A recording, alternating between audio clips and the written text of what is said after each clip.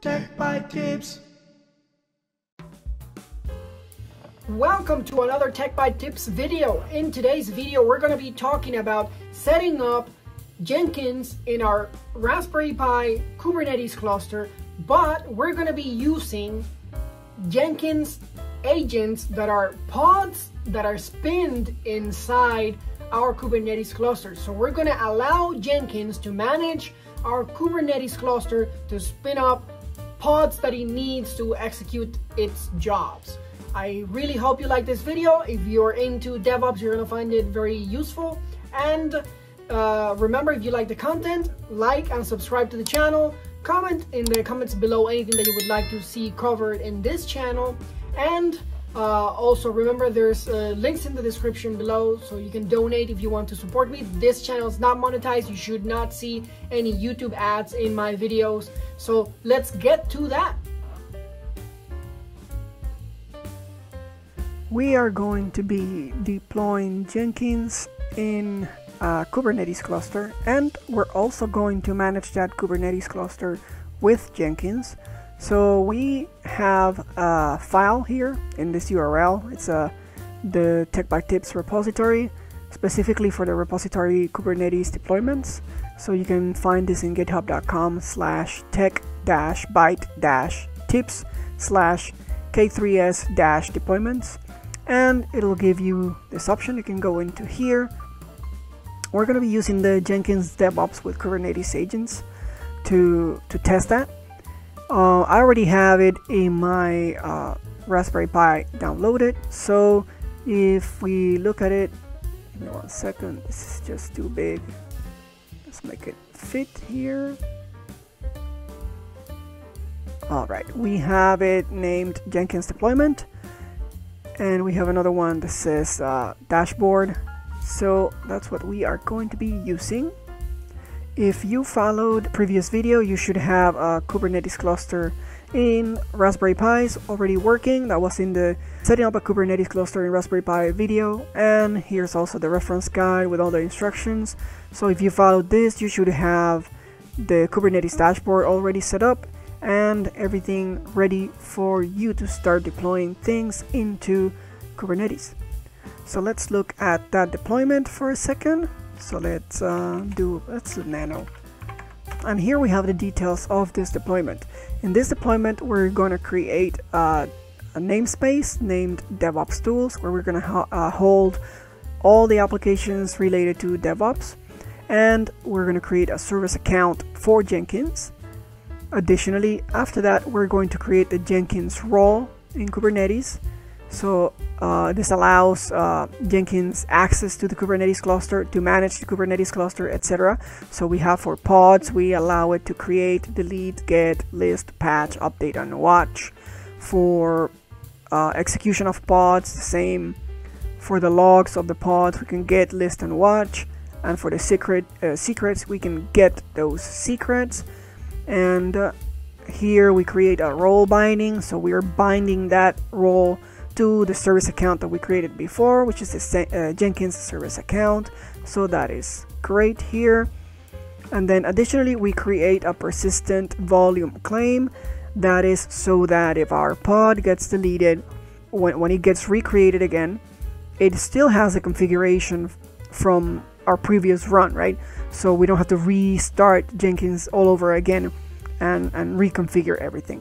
So this is how we do that. We're going to give it 5 GB of space. And here comes the actual deployment of Jenkins. In this case, the deployment is going to be named Jenkins deployment. It's going to be in the DevOps Tools namespace. We're going to ask for 1 instance of Jenkins. We don't really need more than that.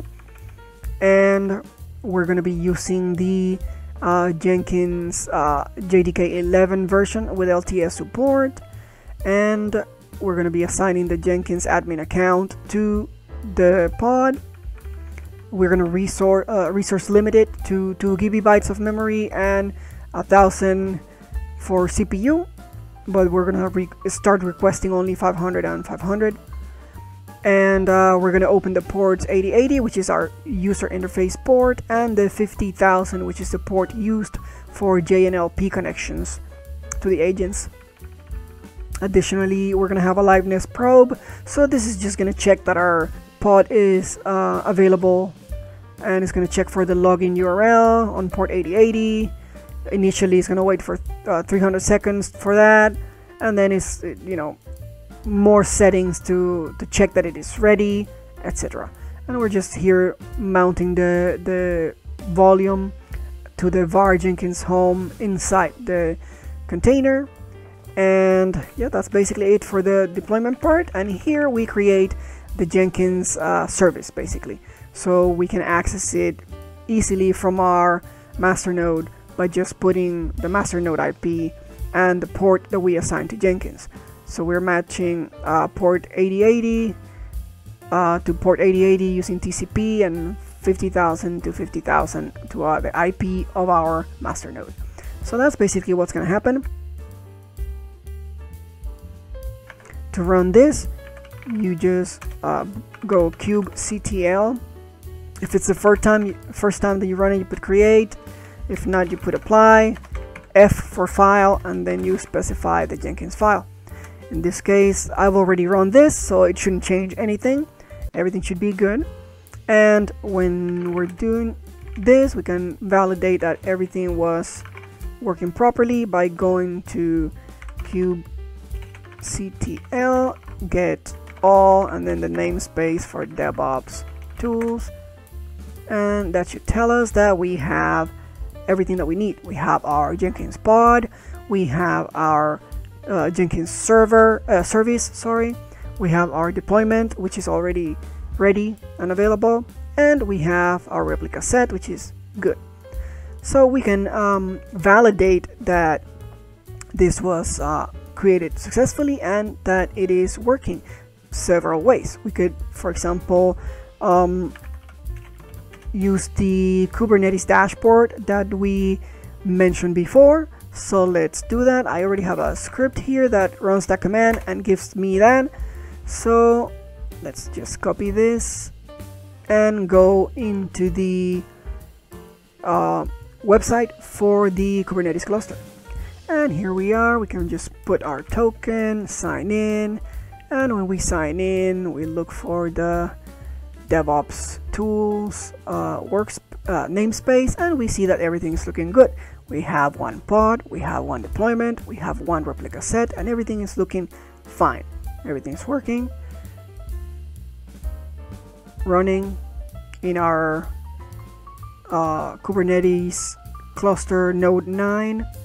So that is really good. Everything's looking good here. And if we can go into the IP of our master node, and then we specify the port of Jenkins, which is 8080, we get this.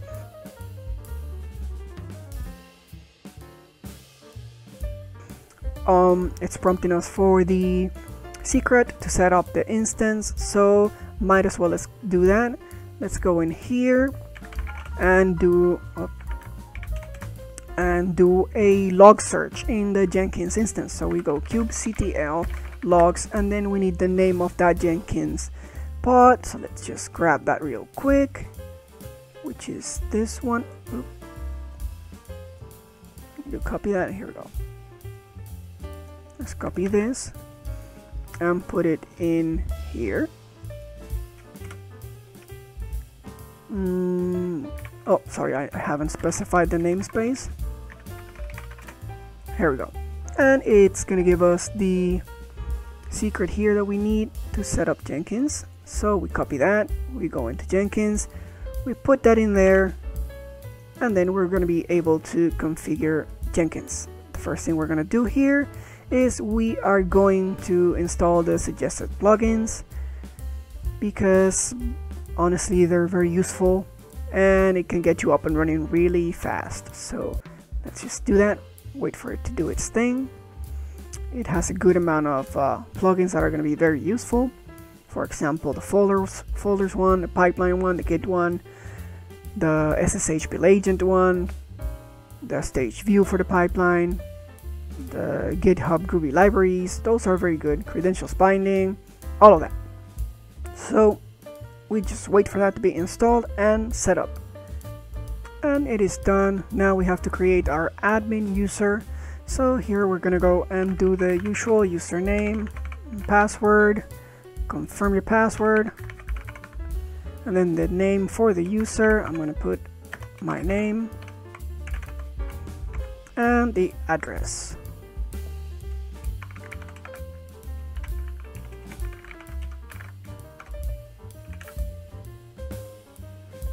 Alright, now we're just gonna leave that URL as it is and save and finish, and Jenkins is ready. So we can start using Jenkins. Alright, one of the first things that we need to do here is we have a warning that says the building on the built-in node can be a security issue. So we can either dismiss this or set up an agent and a cloud, and that's the first thing that we need to do. We need to set up a cloud, and this cloud is going to be pointing to our cluster. So, okay, let's go into dashboards, manage Jenkins, then we go into nodes and clouds, then we go into clouds, and then there are no cloud implementations for dynamic level. Oh, yep, we need to install a plugin. I forgot about that. So let's go into available plugins and let's look for Kubernetes. One that says Kubernetes. This plugin integrates Jenkins with Kubernetes, and that's the one that we're gonna pick. So once we have that, we are gonna click on download and install after a restart. It's gonna bring us to this window here. We check this box so that it restarts when it's done. So let's just give it a little bit of time to do its thing, and then it should restart automatically. You might get a blank page while the pod is restarting, so just be patient, let it do its thing, and keep refreshing until you get the interface back once the pod is ready. Okay, Jenkins is back up again. We need to log in, so let's log in. Now we should have the plugin, so we should be able to go into manage Jenkins. We should be able to go into the clouds and nodes option, and here we go into the clouds, and now we should be able to add our cloud. Alright, we click Kubernetes because we want to use our Kubernetes cloud, and we're gonna name it Kubernetes. And for the details, the only thing that we need to do here actually is put the namespace where our Jenkins is and the namespace that we wanted to manage. So we specify that, and then we test the connection, and it should tell us that it is able to connect to the Kubernetes cluster in a bit. There we go, connected to the Kubernetes cluster, so that's looking good. Here for the Jenkins URL, we're just going to specify HTTP, the IP of our master node, and port 8080, and for the tunnel we leave that part blank. So now here we go down to where it says pod labels, and we need to create a pod label. So we select that, and the values that we're going to give it are going to be Jenkins, and the value is agent. Then under this we're going to click on where it says pod templates, and we're going to add a pod template, and we're going to name it Kube agent because it's Kubernetes agent. And then we go into the details here, and then we're going to specify things like the DevOps tools namespace from before, and let's say this is the Kube agent. What else here? Under the containers we can create a container template, and we name it JNLP because that's how it connects to an agent. And we're going to use the Jenkins inbound agent, the latest version, for that to be used as the Docker image. Working directory, we can leave it like it is. Sleep command, we're gonna leave it like it is, and we're good. We should be able to just save this, and now we have configured a cloud in here. The warning that we got here says that you should set the number of executors on the build node to 0. So let's do that and see what happens, right? We go here, back into the manage Jenkins nodes, and this is our built-in node. That's the master Jenkins node that we're actually in. We click the gears here, and we bring the number of executors down to 0. So then we don't have that configuration problem that they say, right? Now we have Jenkins. We have it configured to access our Kubernetes cluster, and we saw that it was able to connect to the cluster.